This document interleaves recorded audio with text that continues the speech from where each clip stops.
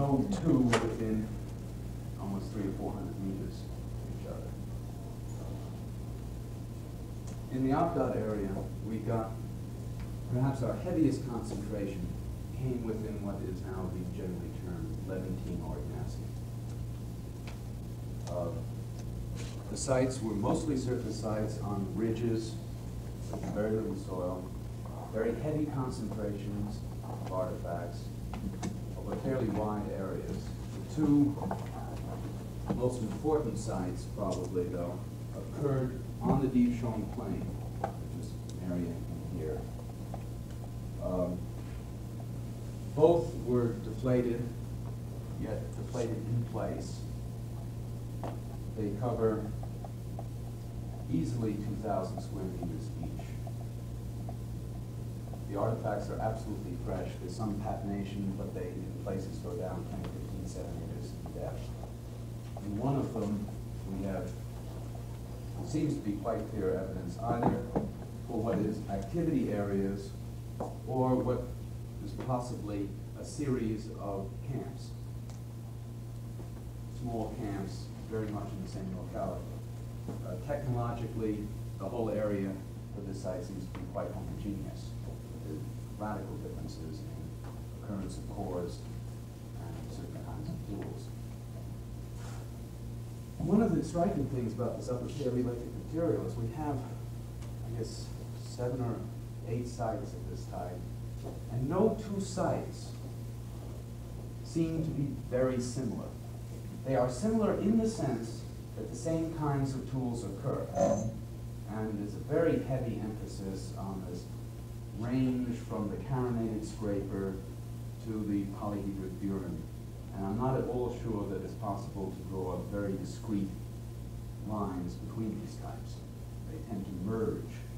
There are an awful lot of pieces where it's very questionable whether it's a thick-nosed scraper or a polyhedric burin. But no two of the sites seem to be very much the same in terms of occurrence of various artifact classes. And it looks to me at this point as if each one of these sites, which is really, they're quite large, represented camps, rather traditional campsites of people who came consistently back to very much the same immediate vicinity. One would expect to find with the heavy occupation a series of small sites very much the same, but we don't seem to get this. We just get these large sites or complex of camps that are quite different. In the same area at a later time period, we find very little occupation. However, what we found is very good. There is in the Nachal Zin, the bottom, near the springs, we have one site which one might call geometric kabaran. It's a very late kabaran with a tendency for a shortening of the backed and double truncated pieces into actual geometric proportions. This site is in situ. We have carbon samples from it which are being run now. It will be the first kabaran site dated in any way. Also, the possibility of architecture. We weren't able to dig enough to fully prove it, but it's very suggestive at the moment. We were only allowed to test these sites, and I think we did 6 square meters per site. And needless to say, at the edge of it, we caught the edge of what looked like a wall and couldn't go on. Also, there in situ was a very nice, typical kabaran type end scraper with sickle sheen along both edges, and beads as well. So it may be much more complex than what is normally considered kabaran. In fact, it may be later than what's considered kabaran. A slightly different type of microlithic assemblage occurs up above the Nachal Zin, a site of about 900 square meters in area, and just solid artifacts going from the surface down about 40 centimeters with a fair amount of bone, some grinding stones, large bedrock mortars, and Unlike the Kabaran, which has no lunates, none of the archback type of tools, this site consists of huge numbers of lunates, archback blades, with a very heavy microburin technique. We excavated 2 square meters. From the 2 square meters to a depth of 40 centimeters, we got over 1,500 retouch tools, of which over 50%, if you consider microburins tools, which I don't, over 50% were microburins. There must be 10 microburins to every geometric, at the very least in that particular area. We tested one other area which had almost no microburins at all. And we may have some indication here of an activity variance. Obviously, more work has to be done there. Sorry, what did you say the site was called?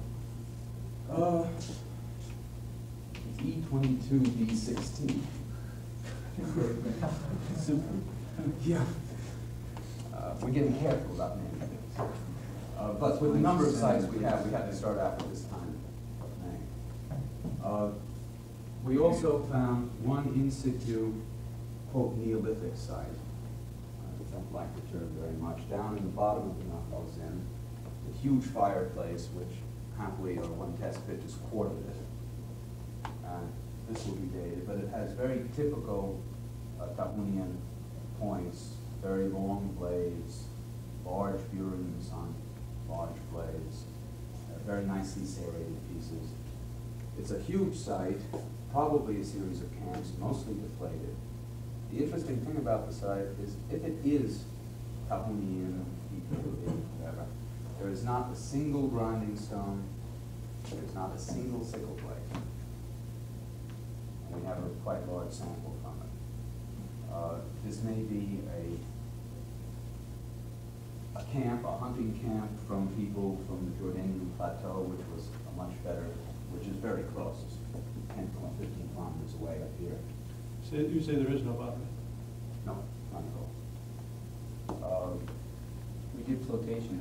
Yeah, And we didn't get The ground or polished stone? none. Wait, that's not true. We have one groove stone. Yeah, Dharma Mesopotamia. There,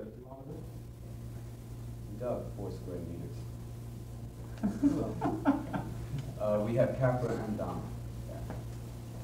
And also I just got the formal report, and apparently some of the site numbers were confused as to the periods and didn't meet site numbers, and it has to be straightened out. But there is fauna at the site, and though I don't imagine it's going to be a great deal. It was in the fireplace. Now, Is it more of an E22, D16? running around. yes. Can you say what that is? I think I probably can. It's been a little hard interpreting this report, but Sure enough. you let the term Mesozoic copy. No, it's just about impossible. At the time when I gave it to him, he said, this is Chernoff. He said there was Capra and possibly Gazelle, but I don't know. We had 2 square meters, and I think there were 2 or 3 bones with witnesses. We get a very completely different type of occupation and settlement pattern behind it. We have 2, we surveyed 25 square kilometers. We have 2 sites which are Levantine North. They seem very similar to the things in the Al-Dad area, though blades seem to be relatively rare at all of these sites, with the exception of one in the Al-Dad area. We then have large numbers of extremely large microlithic concentrations of, well, 3 kinds. One, at view, looks much more typically Kavaran than the thing in the Al-Dad area. The typical tool is the back and truncated blade, Lunel scalene, except almost all of them have kind of a minor feature where the truncation is convex and the backing is concave. The bulb is intact. This has been published, one or two of these have been published by Tamar Israeli for the Ramat Matred, the IMJ. But this is the very typical tool of these sites. We have none of the typical Kabara points, the elongated scalene triangles. I haven't seen one on any site. Are any of your assemblages generally like those which Boozy and Newfield had excavated? Well, it's published a kind while of ago? hard to tell. One of them, point something or other, published. Point 104. Pharaoh and several of these. Point of Romans, I saw that, no, it's not. No. And how about the Boozy site? I read the article, can you tell what it is? I can't tell what it is. It wouldn't surprise me if it was someone similar. This kind of site is the most common site up in the Harari. Along with this, we have a few sites relatively amazing. One is 9,000 square meters in area of solid artifacts. We put one test trench, one test pit in, and we're still going at 40 centimeters. Now, just solid artifacts in bone. We took random, with a site like that, we took random 1 square meter units, collected, I believe, 10 of them. And they range just on the surface. They range in retouch tools, not counting debitage, from 100 to over 200 per square meter. It's an incredibly rich site. Large numbers of microburins, no grinding stones over the whole site. Lunates, geometrics. There are some that are so small, we had to put everything in the test trench through window screen to get the artifacts, not just the microfauna. It's just unbelievable what it was like. This site has large numbers of microburins again and sickle blades. Another site up higher on the plateau itself had large numbers of grinding stones and not a sickle blade. House rings, or at least 2 tent rings, and Corvette points, Chateau Crone points, some lunates which were tiny, a lot of microburins, and a certain kind of rather simplified point, stem point, which I've never seen in publication before. No, not at all like coastal. We also get a lot of Antalya from all of these lake sites, and the Antalya is heavily from the Gulf of Aqaba rather from the Mediterranean, which is typical for the Natufian material in the north. We have another season to go, and analysis has really just begun on this material. But it seems that the Negev is certainly quite complex, particularly in the late Paleolithic range. And I saw nothing which I could in good faith call Natufian at all. And I saw nothing which I could call typical Kavaran. So as this material may well be a facies, a regional facies of Kavaran, but as you move south apparently, the typical northern Levantine sequence and characterizations probably don't stand up.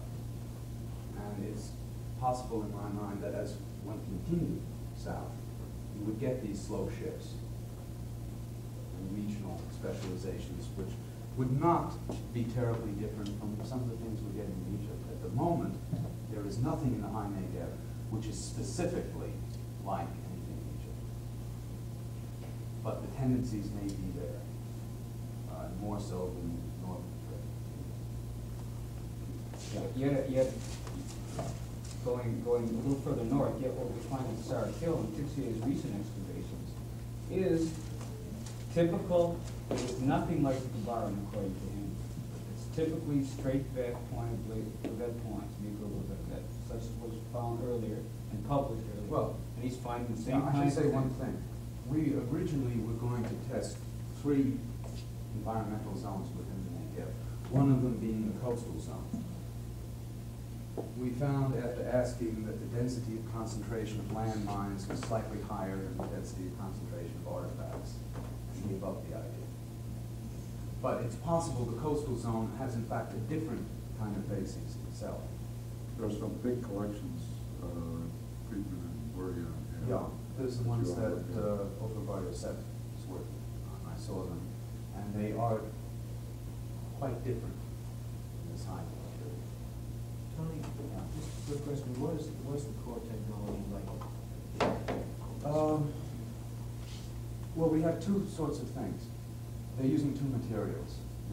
I don't know the sources. The sources are probably in the Wadi bottoms and so are the mines. So I haven't looked too hard. They're using a kind of a chalcedony, very shiny material, which comes in small nodules. The cores tend to be single platform granite. Not terribly beautiful, but not bad either. The larger material for end scrapers, the sorts of things, tend to be on a flint, on a chert, and we really don't have the cores for those. Is it possible that well, do you have evidence that these, where you get these end scrapers on different material, that you've got enough debitage at those sites to justify saying that they're workshop sites, or is it possible that? No, that I they wouldn't. left that elsewhere? That is just in the process of being done. The basic technology and basic observations are being done. But I would say that most of the chert material may well have been roughed out someplace else. These cores are very small also, generally. Well, no, they're generally not. Before we break up here, we look at your housekeeping chores, Tony, and then we go over the side of stuff. Those of you that, I hope you can remember the name or what they look like at any rate, of the student who went out for lunch, because that student is responsible, unless it's made other arrangement, for you to get to the dinner this evening. And could I pass around these things, pass one back to back. And there's another little housekeeping chore the secretary has asked to pass on to you. Many of you came here with open tickets to go back. And if you want us to help, we'll be glad to help you get a reservation to wherever you want to go with that ticket.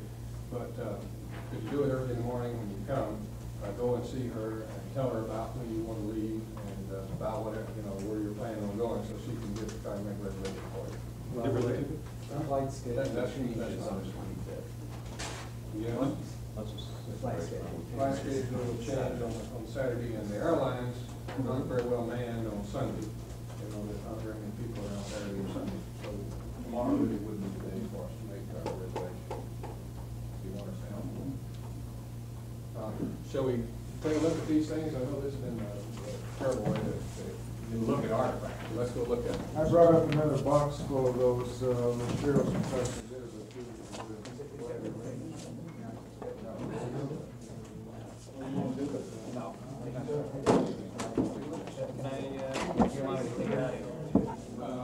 I have a briefcase and I can put it in.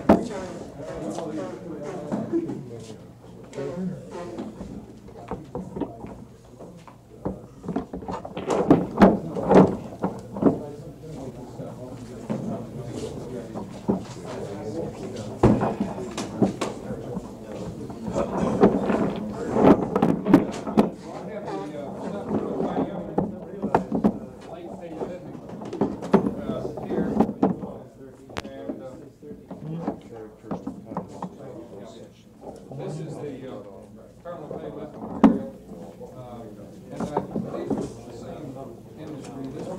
This is People keep saying the word plutonium. It just doesn't mean anything to me at all. I don't. Doesn't mean But the Northern Europeans were over here, as if it had some cultural meaning. Well, they used to think that it did, yeah. Well, many of the Frenchmen haven't gotten rid of that yet. Yeah, well, there's a couple of odd things in England where you just get these. Clacton on sea. Yeah, we get these things that are on just plates, and that seems to be, but that's not no longer just referring to the,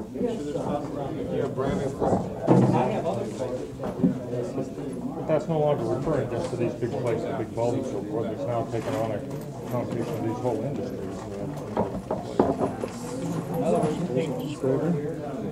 There were giants in those days. Yeah. David? Transverse spread. Is this more of the stuff? Yes, same thing, yeah. Not necessarily exactly the same size, same formation. As over there. Yeah. Well, it still looks the Continues same. to give you More of the same. It confirms pretty much the same. yeah, That's quite an interesting piece. Yeah. Right on small. And this you say comes out of a gravel. It's all Point.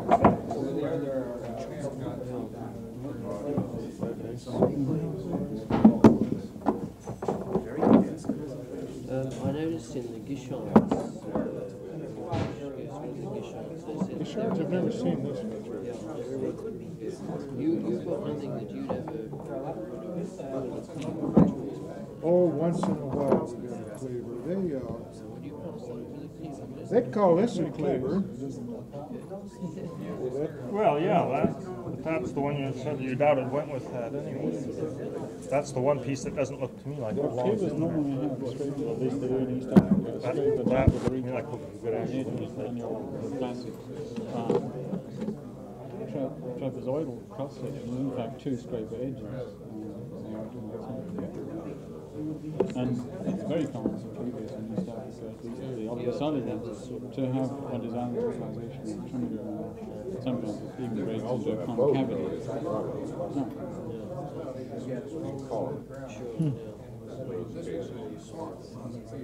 That one especially, so much this way. Yeah, no, so it's a marginal specimen. Weighted. Kind of weighted towards the side scraper side, but anything else, even though it's on a cleaver plate. Yeah. Did you see this? But I mean, this is in a sense of the sort of weakness of typological classificators in, because it really is simultaneously two things. And you have, if the board system demands that you put every piece in one category alone. What do you do with that? That's interesting. What do you do with that? Ford would call it a point, wouldn't he? I don't think so. I'd call it an obverse scraper and triangular. Mostly looks, but it's not a biface. Make it very important. Well, this other thing that you just had, that tip thing. No.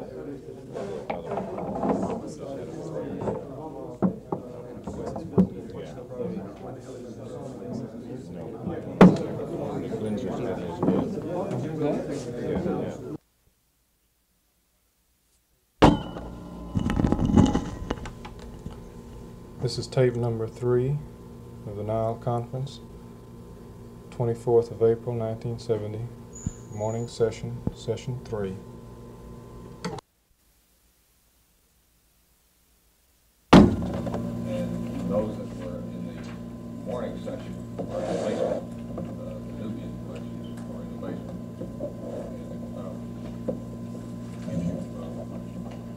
And if anyone wants to go down there, if you let me know, I can either give you a key, or if there's several of you going, we will arrange to have the lab open. We can keep the basement collection locked and so forth.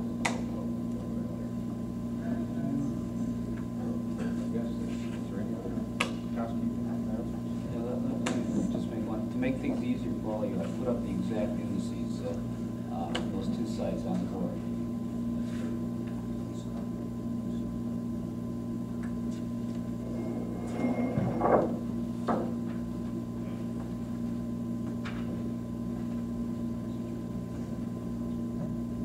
I would hope that this morning and more was continuing what was initiated yesterday, and try to keep this away from unless it's very specific terminological matters. Because those are going to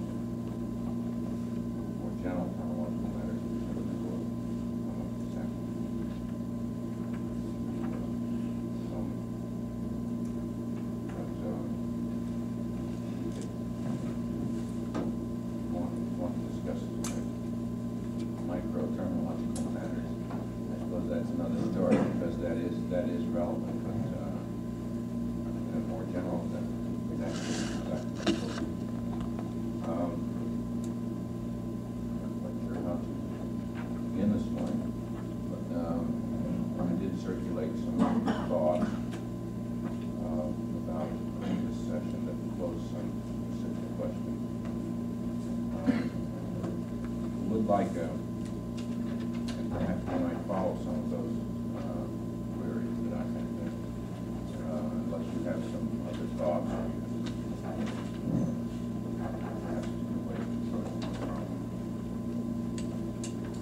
First, though, I would like to ask, since there's Brett raised the question of the antiquity of regarding specifically Nilotic again yesterday, what is the latest as of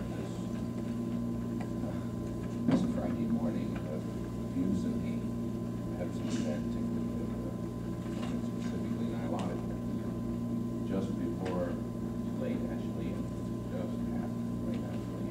So what does that mean? We have run heavy metal analysis on one series of what is the name of that foundation? The Dara Formation. It has a Ethiopian heavy metals in it. The very top of this unit has freshwater limestones.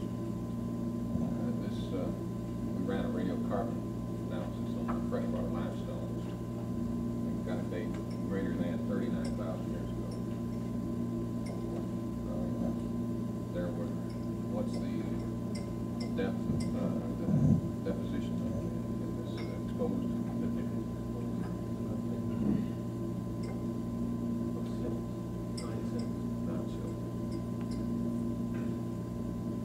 In another locality, not the same locality, there is a slightly wrong late Acheulean assemblage in a gravel, that surface gravel that overlies this same deposit. At the same spot in the sill, 2 meters in the sill, we recovered a crude core and some flakes. Not enough for us to identify what the deep tie now what it was. The best evidence we have is the Acheulean material on the surface. This is the best discovery of silt in the pre-Nile stage. The young man who worked at Yale, Gegenbeck, kept trying to tell me that he was finding hand axes in deposits that he thought was of Nilotic art with heavy metal analysis of Nilotic, true Nile art. We can never find his places that he was finding his hand axes. We went over and made staff to find them. We couldn't find them. So this may be enough. This was referred to in the body. I think in this case, we would call it pre-Nile, because it would be modern geological that we see in the Nile. So we have pre-Nile, so we have none.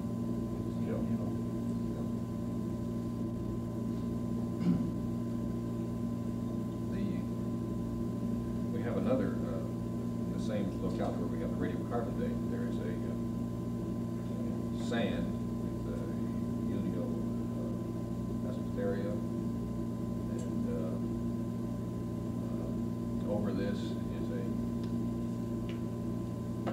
middle Paleolithic assemblage. Don't have an analysis run on it yet. Always a middle Paleolithic-like assemblage. Quite fresh. Given the situation that are possibly now, let's say early upper Pleistocene, New Pleistocene, Nile, Ethiopian Nile regime deposits, what is there any way of explaining why they don't occur in large tracts of the Nile? I mean, can they have been stripped out, or the buried out completely Between the, in the areas where you were. between, essentially in the second cataract area. Yeah. I think that's what's happening. I have an explanation for it. But it is also conceivable.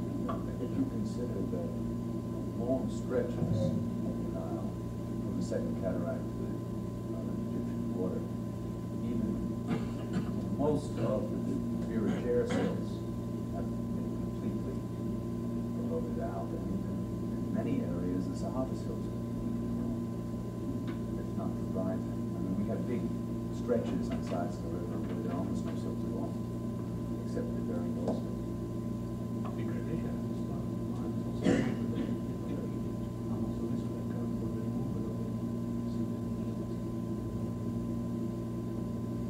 The silts of the Dundar Formation are extensive in the area north of Luxor. And that is very extensive, and this is an area we did not search because it did not refer to the problem that we're particularly concerned with.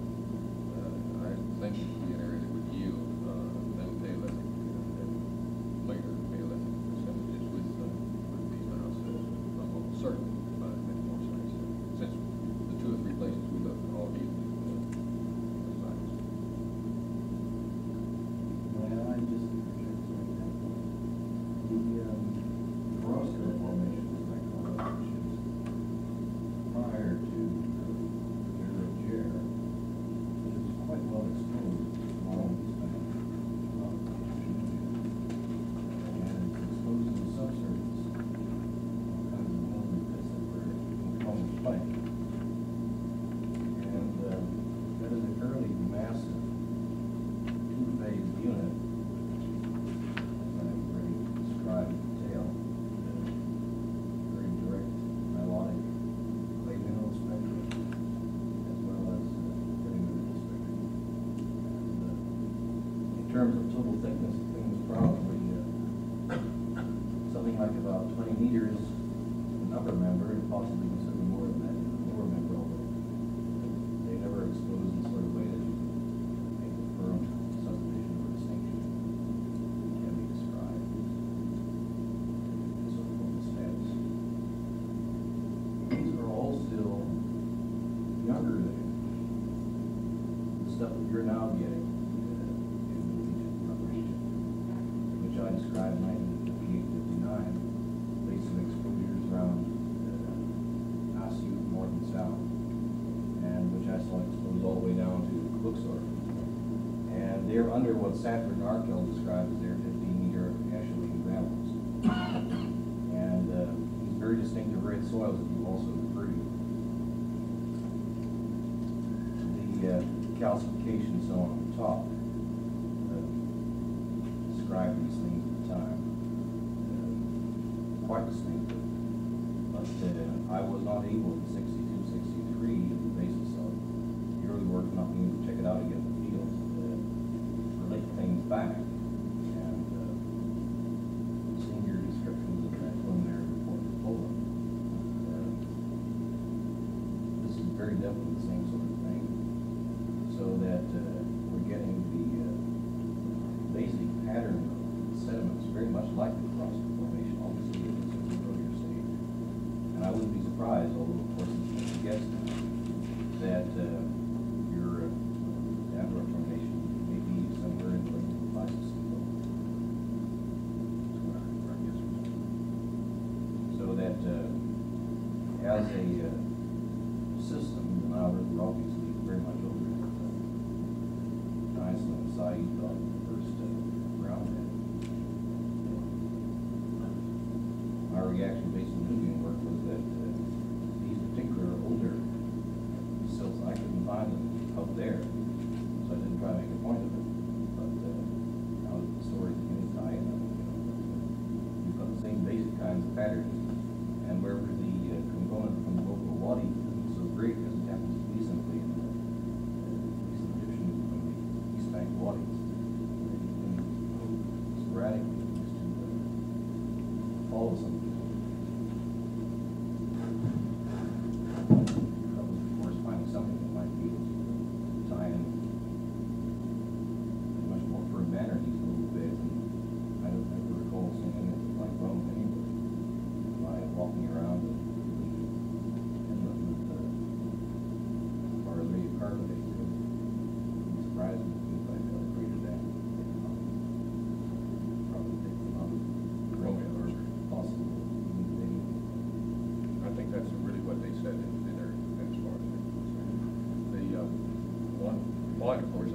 I think it's related to the questions before the House today. We posed in the Nubian volume system of Nilotic adjustment, which began, if you recall, essentially with what we call it late Paleolithic. And this influenced a lot of our thinking. First of all, if you recall, in Nubia, all of those Acheulean and Middle Paleolithic sites back, in fact, different distributions from the late Paleolithic sites. Late Paleolithic sites were aligned with the rivers, present river system. They were using raw materials that could be traced to the river in the late Paleolithic and never in the Middle Paleolithic and the early Paleolithic. And we had no evidence of we had no photos. We could not base any follow any conclusions based upon the photo. Now, with this new information, I think we have to look at something else. The phenomena did not occur because an island suddenly developed there. It's not really that. It's something quite different. Oh, I think that's the question we're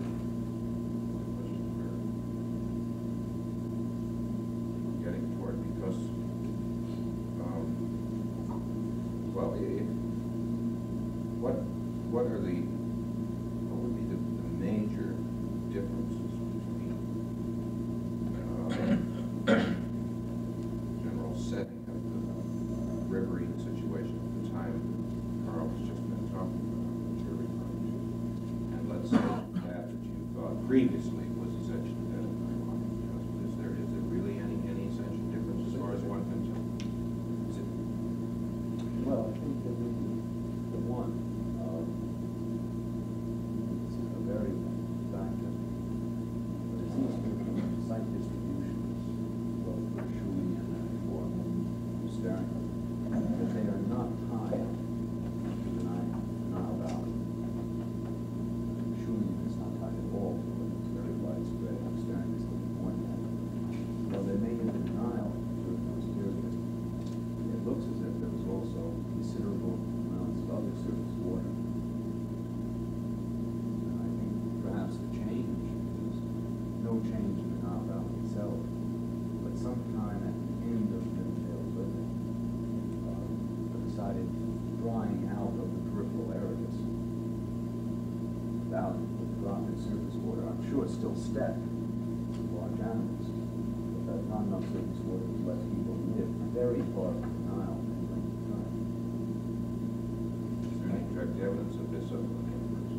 Just This is on the basis of factual occurrences. It's way out in the Nile, 25 kilometers out. Well, there may be some more evidence on that, and I think we have to ask Carl on this. And that's the soil alteration, the soils in which these Middle Paleolithic and early Paleolithic sites always occur when there's a replication of the these deposits in Nubia, that is highly characteristic, suggesting that there were, during, at least after the time those sites were occupied, it was quite moist. Is this my interpretation correct? Yeah. Physical evidence is certainly there. If we're going to talk about wet phases in Egypt, the last effective wet phase in Egypt was the base of the earliest parts of the Rossi Formation, somewhere in the early-ish or early middle upper Pleistocene. In other words, let's say, I guess somewhere prior to 40,000 years ago, something. Because it's the last place where, in fact, there are massive conglomerates coming in from the waters, the systematic basis. And all of the younger Wadi deposits are the sort of thing that you would expect under quite arid conditions, although indicate fluctuations of Wadi activity, regimen, and so on that fall well out of the present-day normal on occasion, but they certainly don't in any way match up. And prior to these basins of Roscoe, and the most distinctive one of them all is the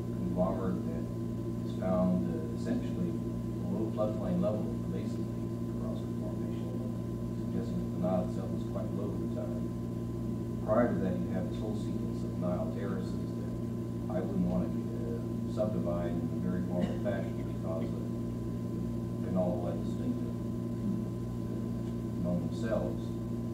There is a whole sequence, and each one of these is very intensively weathered, deep red soil on. And the youngest of that group, Nubia, still has in places over 2 meters of very intensely weathered soil, and in fact, strong terracrete in places. So much so that you can't smash it with a hammer. It's almost a quartzite. And I suspect, of course, this is something that is to a certain degree subjective, that intensity of red soil development did not repeat itself ever since the frost formation, and that it's probably the same intensive red soil that you're getting on those rubbles in Ashalian in Middle and Upper Egypt. And this is sort of my thinking it's something to do with the period prior to what we call the last glacial, the very early last glacial, or last interglacial, or sort of something before that. And in Middle Egypt, it certainly was a good stratigraphic marker where we went. We had a whole series of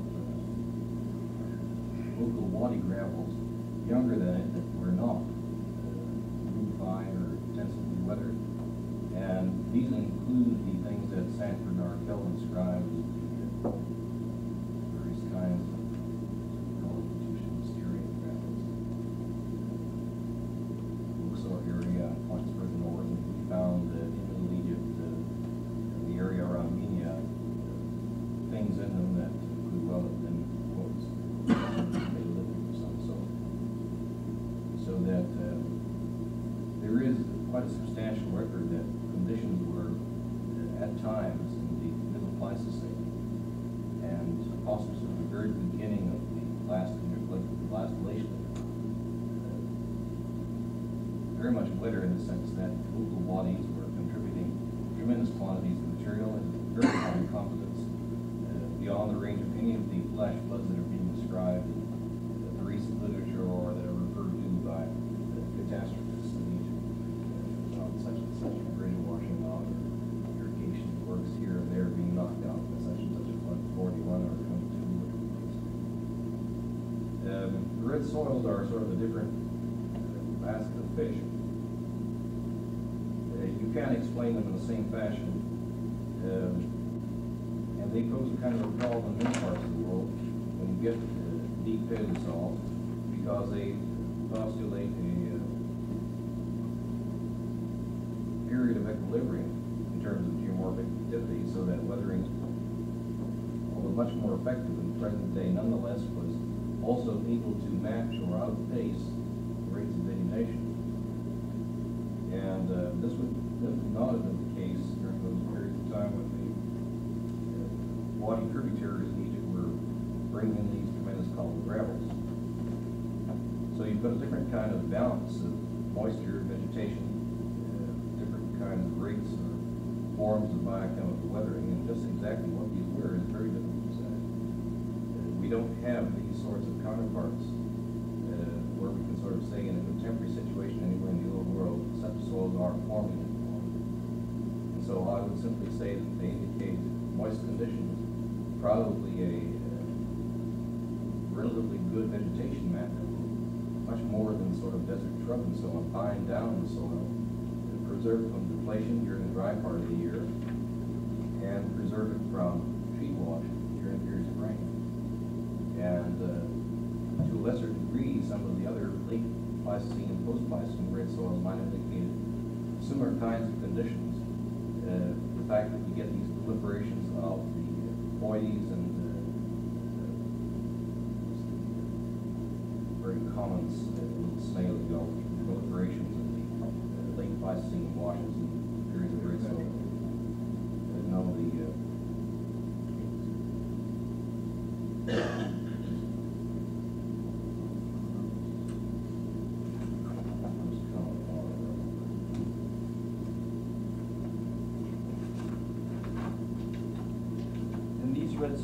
These red soils would not be in reality equivalent to what they call the limon rouge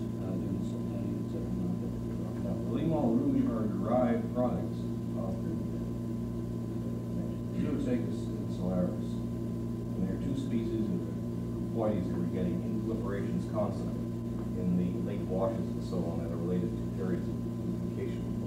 So since these snails seem to be completely extinct in northeastern Africa, and obviously don't live without locally produced vegetation, the sort of thing you can't ever expect even without any grazing and fuel activities in the wadis, removing, let's say, acacia scrub and so on.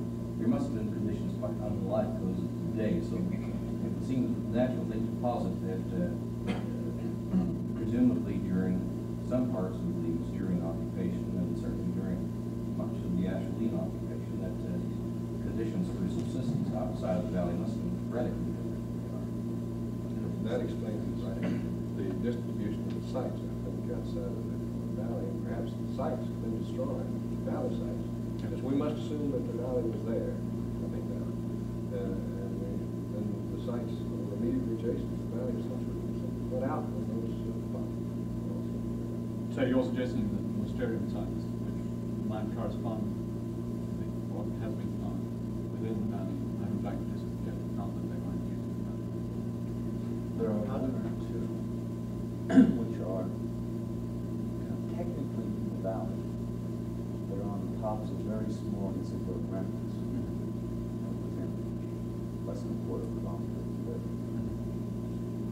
But it's just on that fringe area, but nothing was found under the sills or in any of the silt formations that we recognized. The other point which occurs to one about what Carl has just said is that presumably the rather low degree of stratigraphic resolution we can get back to these things and I'm certainly think in terms of massive Ashaline occupation all around. They may have been quite brief episodes, just as we know in other parts of the Sahara, periods of high density, relatively high density human occupation are episodic.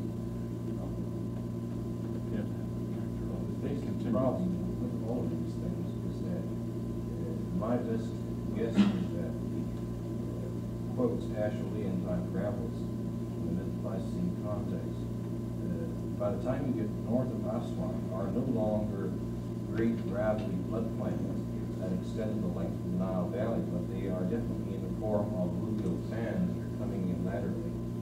And it's quite conceivable that the integrated sandy Nilotic silts or something of the sort, these are something all been stripped out. Because you always get very strong gradients at the edges of the Nile Valley where these things divulge. And the only place that you can really establish the figurines is, of course, indicative of step-like interrelation of these things, in fact, at the mouths of the mountains. So if that's the case, it's quite possible that as you're describing these things from Keon and places like this, that most of your coarse deposits, in fact, are more local rebels, and that they are just simply lateral counterparts of a complex valley basis. And of course, in these conditions, it's sort of crummy replica of what people might in fact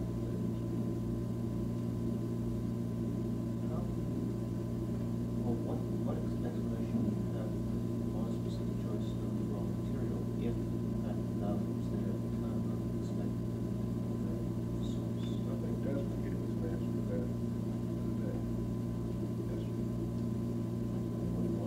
Well, you commented that they were making larger tools. And therefore they chose the raw material where they could get the larger, make the larger tools, since it was immediately available. If they didn't have that there, they would have made smaller tools, since they wanted to make larger tools.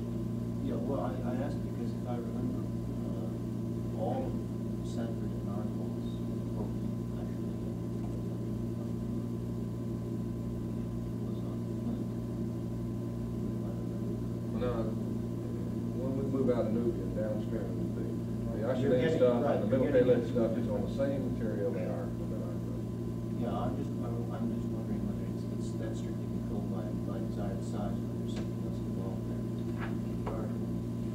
And I wonder what other sources of material would be available to them that haven't been this long. gravels themselves that come from this period are, as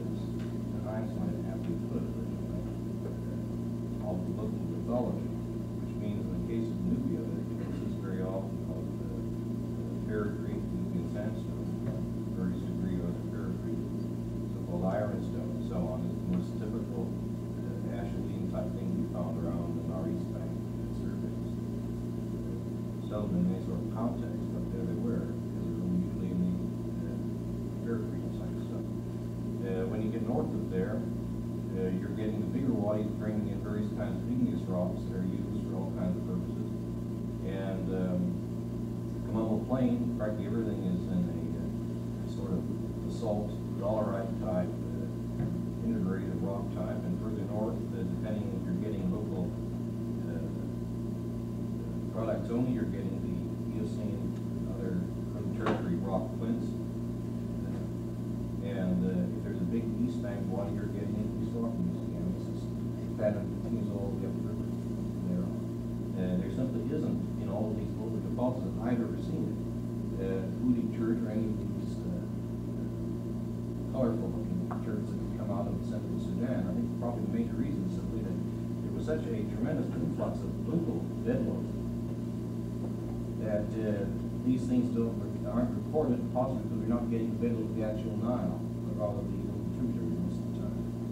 In the late Pleistocene, however, no other bedload, in fact, can supply to the Nile but by what goes on south of the Saharan axis. You're getting the Houthi church sort of playing a disproportionate role in the bedload because it's the only bedload, in fact, that's being introduced.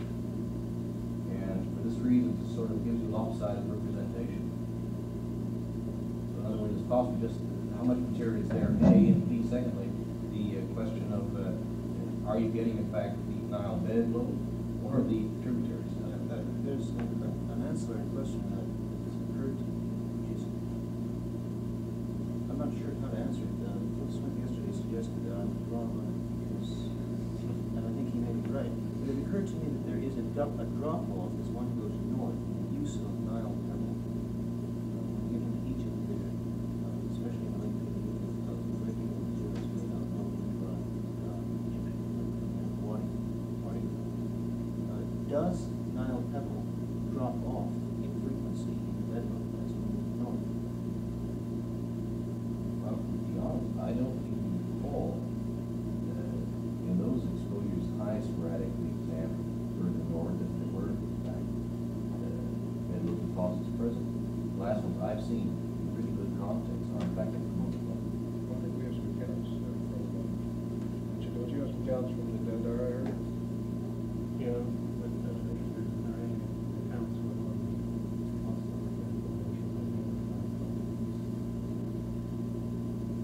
These were one in the West some of Bank. their centrifuges we have very high frequency, which we not really last year was the local chip, which is 30%.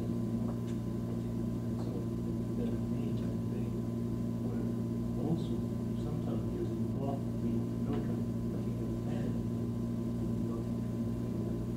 What about in the deposits that aren't disturbed by that? Are you getting gravel bands of Nile pebble once you move on? I don't have the truth, I don't know. I don't remember. I don't remember seeing. I don't remember anything in the area where it's not. I think this idea that Carl is proposing, this thing is heavily influenced by your local gravels must be swamping out. Well, the thing is, I would think from experience further south in Africa that if the non-availability hypothesis is probably the best one, because right back in the Elder and the Achillean, they were taking the trouble to go right outside the Rift Valley to bring in forks, the church moves around, and so on. The numbers of tools, small tools which are made of these exotic rocks, are quite small, but they travel distances, and people were interested in having the tougher, coarser grain rocks for making their larger tools, but they did make small tools out of the fine grain, highly siliceous rocks. And my guess is if the tools with the highly siliceous rocks are missing, it's probably because there really aren't any available, rather than that they simply didn't bother. Maybe we need church. But yeah, maybe just bother traveling in the Nile at that period. Another point about this as well is that there doesn't seem to be I would have said, a fair percentage of the small tool group, like you call it that, within the Achillean, which is so common in the actual living horizons in sub-Saharan Africa. They don't seem to be there unless they're laid on, well, I haven't seen. Are they there? Seems to be most mostly hand axes and large bricks. There should be a lot of small I never worked shooting site. I was on some of the sites that you showed us, working very short periods of time. My impression is there were great numbers of not only large lakes, but very small debris, small lakes. My knowledge, they've never dealt with the system that you showed us. But I think almost every site that they worked, my impression that they were at what had to be considered workshops. I mean, some of them were a quarter square kilometer solid plates. We had one which was over a half square kilometer with a depth of, we filled that up over 40, 50 centimeters of just solid plates. You couldn't do anything with this site. Probably covered many periods, huge amount of time, but they were small plates. They have, where they did make their systematic collections, they got everything off the ground. There was nothing, it was a bare ground. You could still go and find those squares, those 4 meter squares. and yet there was nothing other than the sandstone. And Shimoleski's excavations, I'm sure he would have dealt with any tool, any retouched piece. Yes, he has run analysis. So I'm fairly, I don't believe there are very many small tools. Most people, though, they use some of the local quartz. And then there's an old dike that runs through the area that has a silicious metamorphic in it, which gave large pieces of rubble, probably available well back. We sort of loosely call it irrigation formation. It's a very rather limited zone area inside of Nile. 5 kilometers. It's one part of Canada. How well does this metamorphic stand up to weather? They look, How well does this metamorphic rock stand up to weather? Because, for instance, your linear it weathers rather rapidly. Yeah. So it has all the appearance of a glassy, silicious chert. Well, that's an interesting possibility. If they were using that, it might simply not be represented on these open rigs. On the other hand, these sites do have a lot of very nicely finished hand axes. One would think that there must be living areas and occupation areas as well as Of course, almost all the Schumann sites are situated directly on the source of raw material. At least the ones that we showed us. And it's quite possible these are in fact just workshops. The percentage of retouched is low. And I think the only site that we didn't get it, any source of raw material, like 400. May well have just been effectively went down all of them. I think that this is a very crucial point, actually, to perhaps the spotty nature of the Ashleana, whatever this happens to be in terms of earlier materials record in many parts of Egypt, and that is a possibility that there has been a sense of weathering construction artifact. Because in Wadi Alagi in particular, where you have very massive bodies of gravel, you don't on the older terraces in fact have artifacts or fairly familiar. And when you start looking around, you realize that although the younger gravels in Alagi have a tremendous wealth of igneous and metamorphic rocks from the Red Sea Hill, the older ones don't anywhere in a certain site or on exposure because they're all simply commodity grade. All you're getting, in fact, are highly resistant things such as the fact quartz. And if that is the case in terms of just pebble lithology via the soil formation, I suspect that you have the same sort of selectivity factor for artifacts. On this particular church, however, I think this is not going to be a factor in middle pavement. It may have been something factor in earlier materials. There is a middle pavement site at this core, in situ site, and it has some density.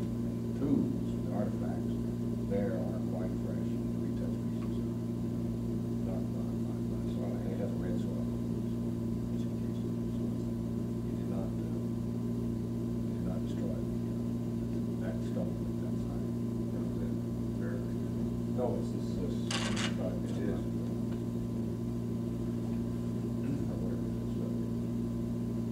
Same thing we're getting in one now.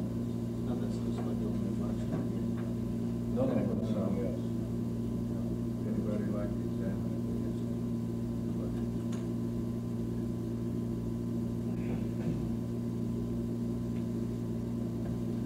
How much movement would there have been in terms of behavior as a result of the large piece? It's not only differential material, but also a different part of the assemblage.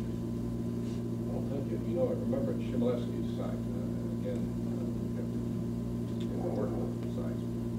Those were we thought they were houses. No, they're these pits where they were quarrying the stone.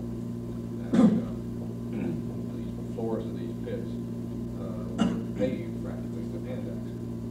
Really just piles of finished hand axes. Everything from those particular structures, whatever they are, pits, quarry pits. And in those instances, they're not, I don't think there's any movement. I think besides omnibus, those rock are also not sold. Those on the slopes, down, bottom, probably. It's on the